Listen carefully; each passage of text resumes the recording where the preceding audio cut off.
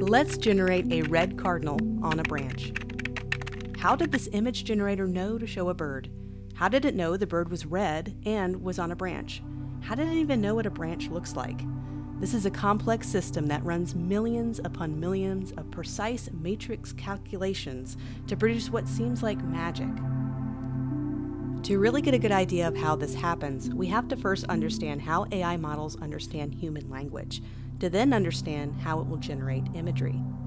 So what is an LLM? An LLM, or a large language model, is a type of artificial intelligence trained to understand and generate human language. Tools like ChatGPT, Claude, and Google Gemini are examples of LLMs, or large language models. I'll be using ChatGPT throughout the course, which is also one of the most popular LLMs out there. They're called large because they're trained on massive amounts of text, everything from books, articles, and websites to online conversations and more. The goal? To learn how humans communicate, our sentence structure, grammar, tone, style, and even intent, so the AI can respond in a way that feels natural and useful. So why do LLMs matter to designers like us and other creatives? Because LLMs are more than just writing assistants. Here's a few ways in how they can help our design workflows. First of all, idea generation. Need a concept, a slogan, or a campaign direction? Just ask.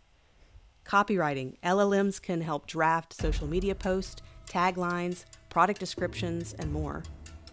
Creative briefs. You can get help structuring or editing client-facing documents. Naming. Generate brand names, product names, project titles, everything based on tone and keywords. But more than just that, learning about how LLMs work allows us to understand the all-important tool for designers in the next decade, the image and video generation tools we'll be using throughout the course. So in the course, we'll focus on two types of AI models. The first one is the one we just mentioned, the large language model, or LLM, and that's eventually fed into another system, which is called the image diffusion model. And the image diffusion model is what helps us generate images from text. For example, it can recognize that apple relates to fruit without being explicitly taught that connection. This ability to interpret language is essential for image generation tools, which we'll explore throughout the course. Before an AI can create a visual of a dog barking, it must first understand what a dog is and what it means to bark. So the large language model learns and understands and generates human language by analyzing massive amounts of text and finding connection points between them. And then it's fed prompts into an image diffusion model, which generates images guided by patterns it learned during training. It often relies on an LLM to first understand and interpret the text prompt, converting it into meaningful tokens that will guide the visual generation process. Now let's talk about how LLMs work. Think of it like a supercharged autocomplete that does not only finish your sentences, but can write essays, answer questions, design prompts, and even help with branding and copywriting. At their core, LLMs are probability machines. When you ask a question, they calculate which words are most likely to come next, based on everything they've learned. For example, it's like a seasoned designer who's so used to trends, client needs, and layouts, they can almost guess what the client wants next, even before the client even tells them, because they've done it over and over and over again. The next is generating tokens and context. So LLMs don't see a whole sentence. They break them into little chunks called tokens. Words, part of the words, or even punctuation matters. Even the period at the end is its individual token. They then look at the context, the text around it, to figure out what's likely to come next. And then next, there's several layers and processes it's run through. LLMs have millions or even billions of neurons, mathematical units that process language in layers. Each layer refines the understanding of meaning, just like a creative review process. So let's go through that process in more detail. So let's have an example prompt. In this example, it's create an image of a furry dog. So it's going to divide each word into tokens. So create would be its own separate token and image of a barking dog. Occasionally, it'll divide a word. So barking could be bark and then ing. and also periods count as tokens as well. So each word or token is given a vector point. LLMs don't understand words the way humans do. Instead, they represent words as vectors, which are like long lists of numbers, sometimes 12,000 long. These numbers capture the position of a word in a massive invisible space called the embedding space, or vector space. Each word becomes a point in the space, where similar words are placed close together. In our prompt example, the word dog and barking would be close together in this map because they were frequently shown associated together during the training by the data. This example uses a 2D space, but AI models have 50,000 words to map out, so there's not a lot of room. So what it does is it maps everything out in a 3D vector space. This is why each token, or word, is assigned a long list of numbers, as these pinpoint the exact location on a 3D vector map. These columns of numbers are coordinates that allows words to find each other and therefore develop associations in human language with each other. Imagine a giant 3D cloud, except it's actually thousands of dimensions large in this space. Similar meanings equal closer together. So king is close to queen, and Paris is close to France. And designer is near other words like creative and visual and artistic. Different meanings are farther apart. So king is far from apple because king and apple don't appear together very much in human text and language. Light, brightness, is a different area from light, weight, depending on context. This map of meaning is built during training, as the model learns how words appear in context. LLMs don't understand words in isolation. Instead, they consider the tokens around them. So for example, the designer used light colors in the layout. Here, light is interpreted as brightness because of nearby tokens, color, and layout. But the backpack is very light and easy to carry. Now, light means not heavy, thanks to the context words like backpack and carry. The model dynamically adjusts its understanding based on context, and it does this through a mechanism called attention. So let's talk about attention.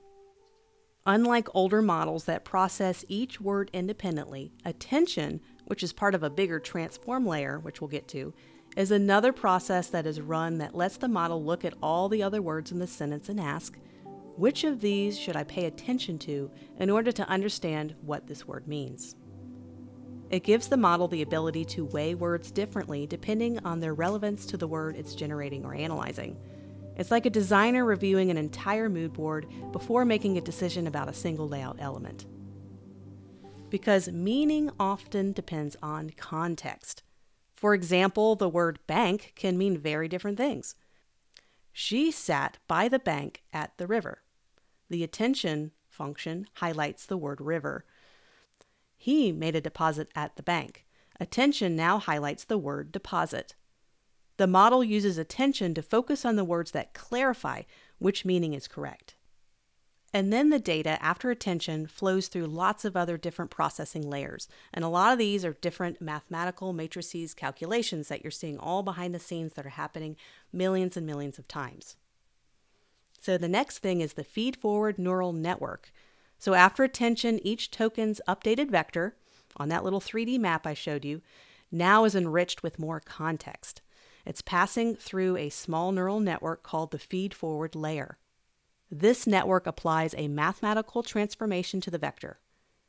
It doesn't mix tokens with each other. Each token is processed independently here.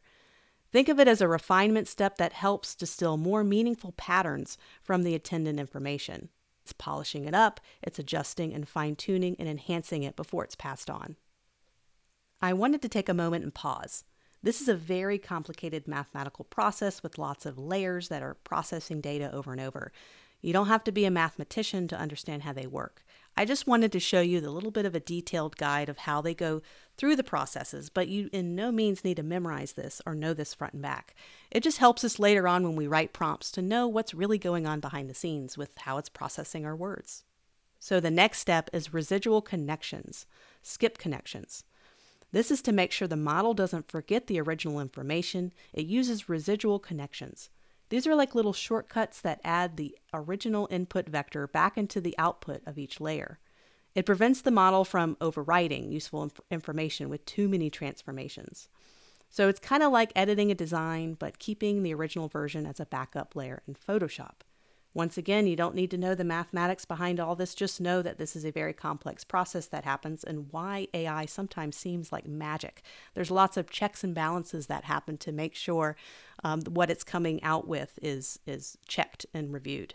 Another layer is called layer normalization, and this is a cleanup step. It helps stabilize the training and keeps the data consistent across layers. It ensures the model doesn't get too biased with extreme values. For example, it's like adjusting levels on a photo to even out the lighting before moving on to the next edit. So we're stacking more and more layers of processing, and transformers don't just do this at once, they repeat this whole process multiple times, 12, 24, or even 96 times depending on the model size. It's going to go through the attention, it's going to go through the feed-forward neural network, the residual connections, the layer normalization, and it repeats over and over. So each layer builds a more nuanced understanding of human language. So lower layers, understanding structure like grammar and punctuation, the middle layers, recognizing meaning and relationship, and some of those higher layers of processing that are later on help with reasoning, planning, and completing tasks. So for example, it's like going from sketch to refined illustration to full brand identity. And we have a final output. After going through all the layers, the final vector is used to predict the next token for text generation, token meaning word, classify something like a sentiment or a topic, or guide image generation like in a diffusion model we'll talk about next. We just scratched the surface of how LL models work, but if you really want to get way more technical and dive into the mathematics, of course not required at all for this course, you can check out 3 Blue, 1 Brown on YouTube.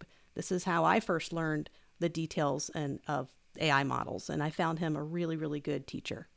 So we saw this complex weave of processing.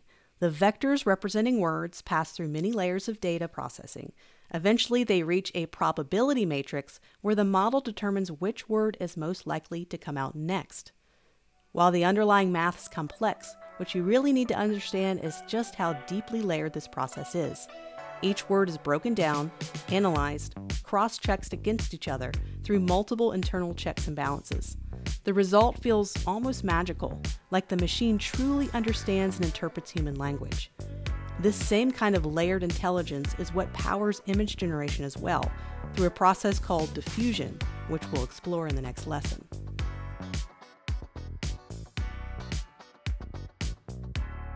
Make sure to download the PDF resource that goes over everything we talked about in this lesson.